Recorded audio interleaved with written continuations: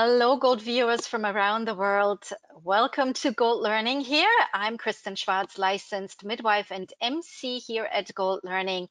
And here at Gold, we are preparing for our upcoming Gold Neonatal Online Conference of 2020. The conference is just around the corner here in a couple of weeks. We get started. And with me today is one of our speakers from the conference, Dr. Joana Torres. Hello, Dr. Torres. Hi, It's wonderful to have you here today. thank you. So before we get started, tell our listeners, where in the world are you located? So I'm in Portugal. I'm Portuguese gastroenterologist, and I work in the area of Lisbon. It's beautiful there. I've been there myself. It's a gorgeous area there. So tell It me, is. we are still in the times of COVID-19. How did Portugal fare? Well, Portugal didn't do as bad as our neighbors, like Mhm. Spain and Italy. So the things were not so bad. The numbers were not so dramatic, and we are slowly starting to reopen. The society in general, and also in the hospitals, we are starting to try to catch up with everything that was stopped because we reduced a lot the medical activity. So we're trying to adapt to the new normal life.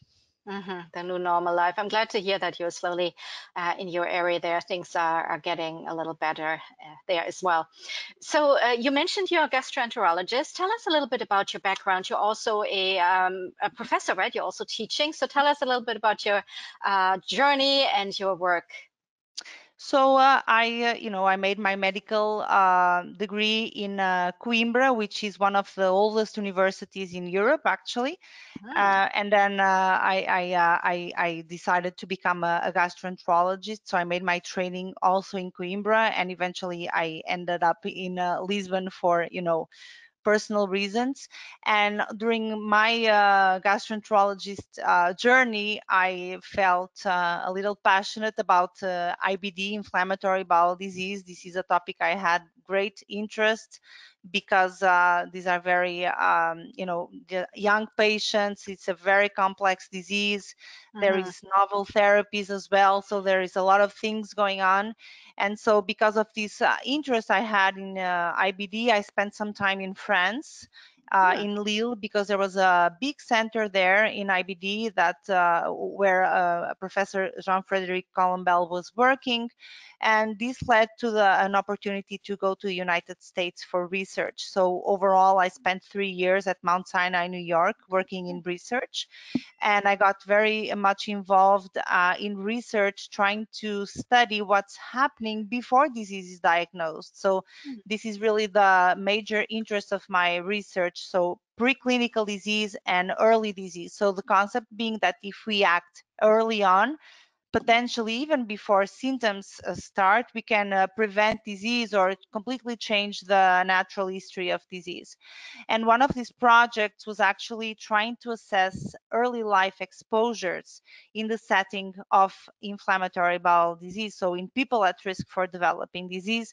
And this got me, I got a lot of interest, and I find this is a fascinating area where there's a lot of research going on, not just in IBD, but also in other related diseases. And we are really starting to learn really, really many, many things about early life, and from early life, of course, is, one of the most important exposures in early life and is feeding. And Right. this is why I will be speaking on breastfeeding in the setting of IBD and touching different aspects. Right. And I just wanted to say, and you mentioned that just now, that it must be exciting times for you as a gastroenterologist and also somebody interested in breast milk, because we're learning so much now about the microbiome. First of all, about the gut flora and microbes there, that kind of a lot of research just recently sprung up, right? And then also about the components of breast milk there as well. So has that changed? I mean, that must be like amazing times to be in right now for you, seeing all that Absolutely. research and being involved in all that research. It is, and it's like you say, it's like a novel world because since the ability of scientists to sequence microbes, the microbiome, but also other types of omics really starting to develop very fastly, and we are being able to integrate all that data. We are really learning a lot of things. And I think the most, for me, being also a physician, really the most interesting is the perspective that by learning what we are learning on breast milk composition, gut microbiome, etc., that potentially we can also implement preventive measures, and we can actually use very simple measures to prevent diseases.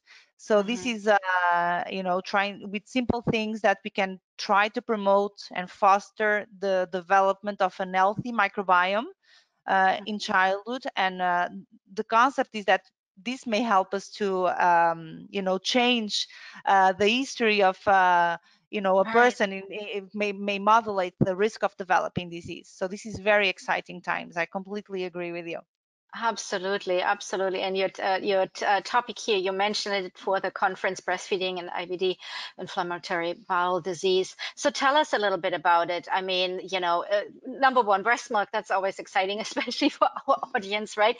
That's really fascinating there. So, and preventative, your preventative measures, I'm very interested in learning more about that. So tell us a little bit about what you will be talking about. So I will be shortly discussing the topic of the inflammatory bowel disease, just for people to understand what disease I'm speaking, and also the burden that this disease causes in the Hmm. patients that suffer from it. And then I will be discussing also shortly the changing epidemiology of IBD, because this can help us to understand potentially, what are the environmental drivers for disease, because we are witnessing a very sharp increase in disease across the world. So this is no longer a disease of the modern countries. It's becoming really a global disease. And by looking at the changes in environment, we have an opportunity to try at least to understand why. And then, of course, because the topic is on breastfeeding, I will discuss, the importance of breastfeeding. Why is breastfeeding beneficial?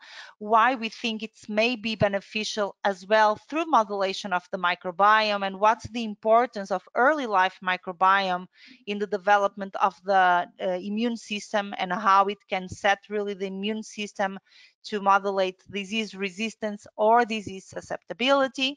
Hmm. I'll speak of some of my research in children at risk for IBD development just based on their family history, and I'll briefly touch upon that, because I think we may learn also in the setting of IBD some things through this research.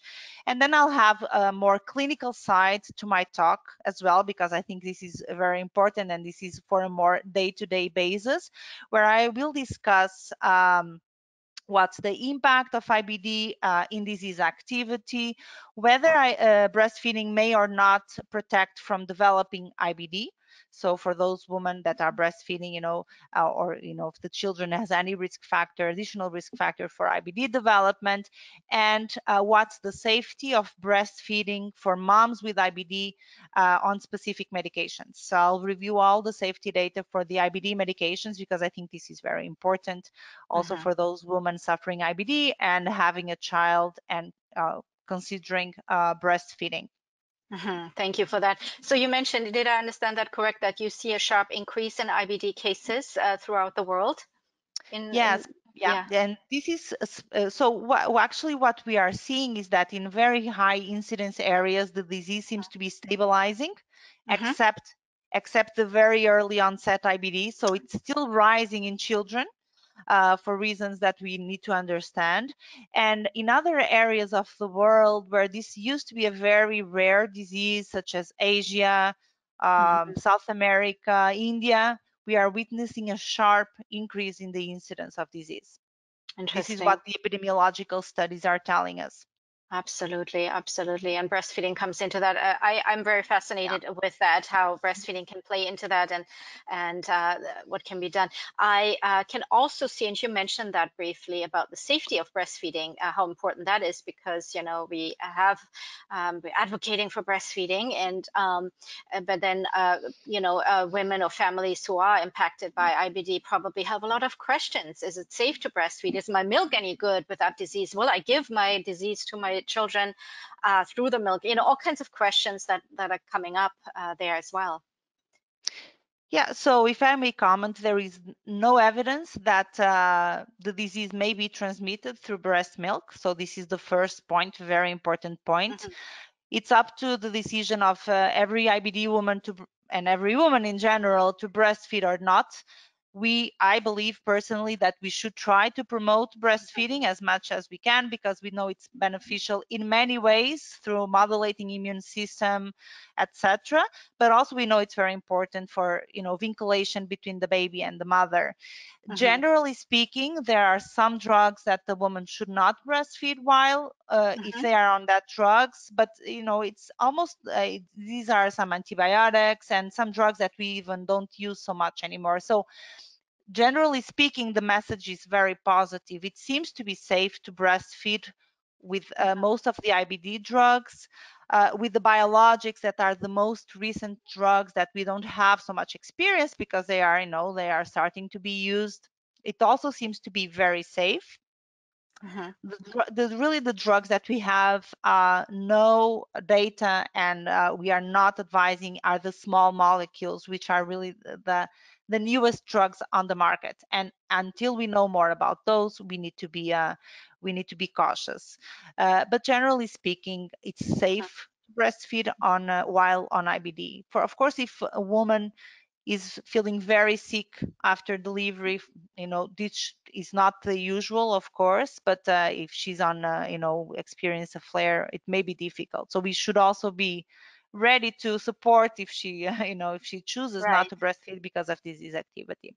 Absolutely. Well, thank you for that. Before I let you go, what are you excited about coming up in the future? What do you see in your field on research or clinical studies? Anything that you think will be coming your way or our way that you're excited about?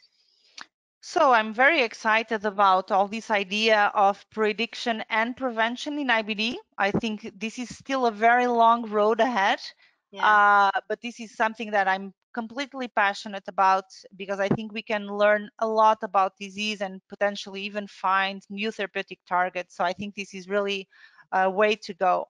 And I think also in IBD, what I see coming in the next years, and it's coming very fast, is personalization of therapy.